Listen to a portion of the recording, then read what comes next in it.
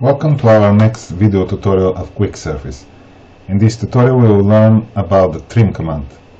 The trim command removes the parts which are not desired by the user and they don't belong to the physical object.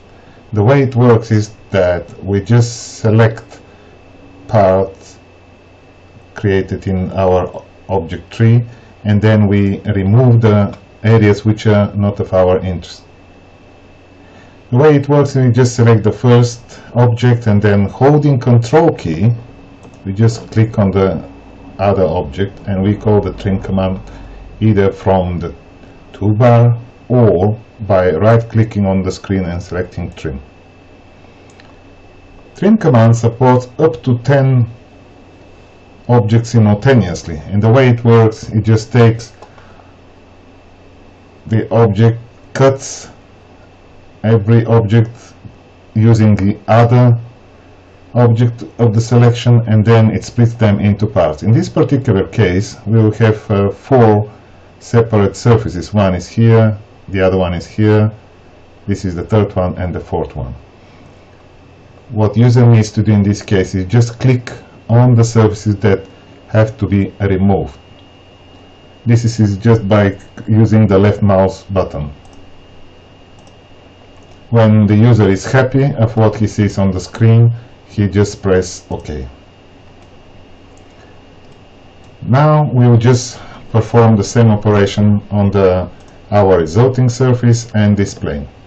Again, holding the Control, and I click with the left mouse button. I have them pre-selected and press trim. I can click on this surface that needs to be removed and just click on this one.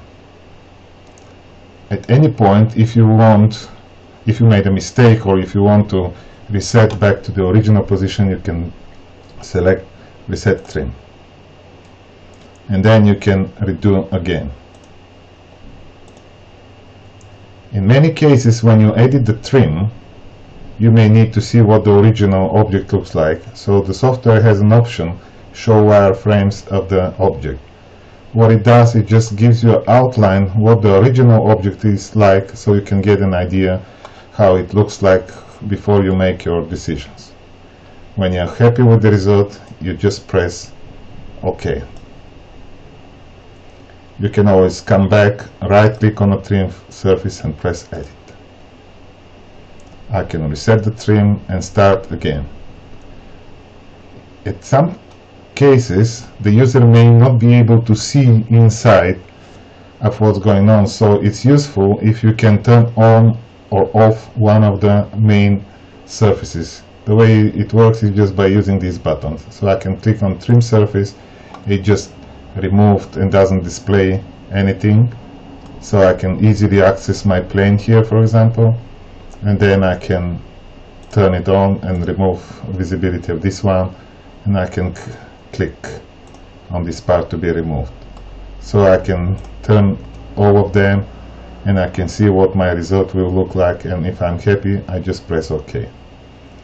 In some cases, if you visualize one of the part but you quickly want to see the other part, you can just swap the visibility.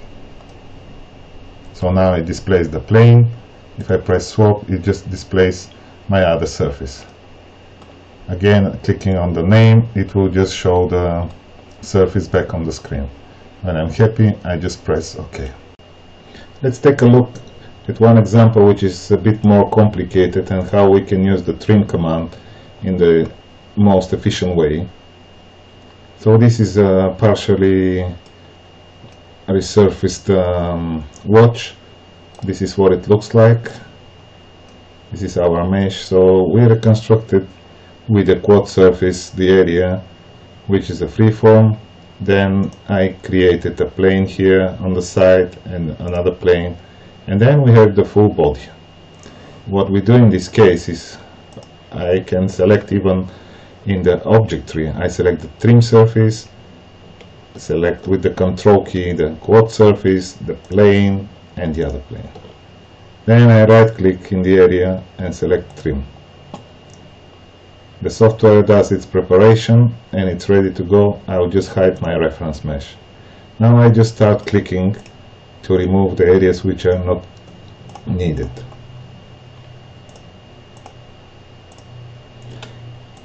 In this case, there are some surfaces that needs to be removed, but they are not visible and there is no way for me to click on them.